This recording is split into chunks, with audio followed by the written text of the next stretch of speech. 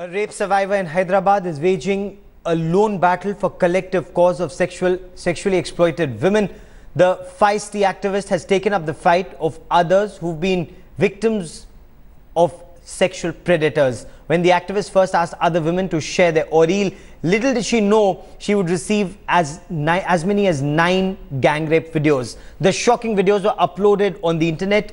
Despite these videos, the police failed to act against the perpetrators, following which the activist took the fight to the doorstep of the Supreme Court. A CBI probe was ordered, leading to eventual arrest of one of the accused from Odisha, with FIRs against 6 others. What is shocking is that the arrest of the accused did precious little to arrest the avalanche of rapes being filmed on camera on mobile phones. Now the activist has received another 90 videos of gang rape filmed on mobile phones. The Supreme Court has questioned the silence of the police, even as more such disturbing videos are being uploaded on the internet. The activist has sought that the cyber cell takes suo moto cognizance of these cases and moves against the perpetrators.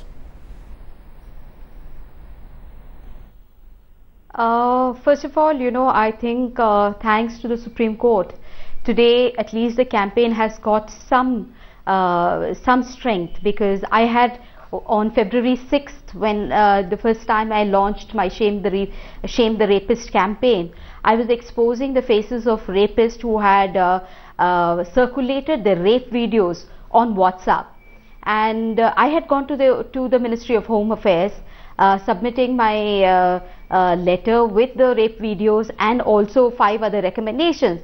But sadly, there was no response, no great response from MHA, and my letter to the Supreme Court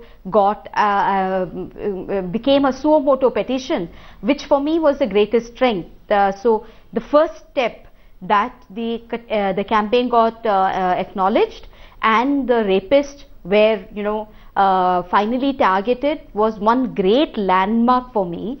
But my concern at this moment is not just the rape videos that I gave to the Supreme Court, but the many other rape videos that is coming to my notice after the campaign is started.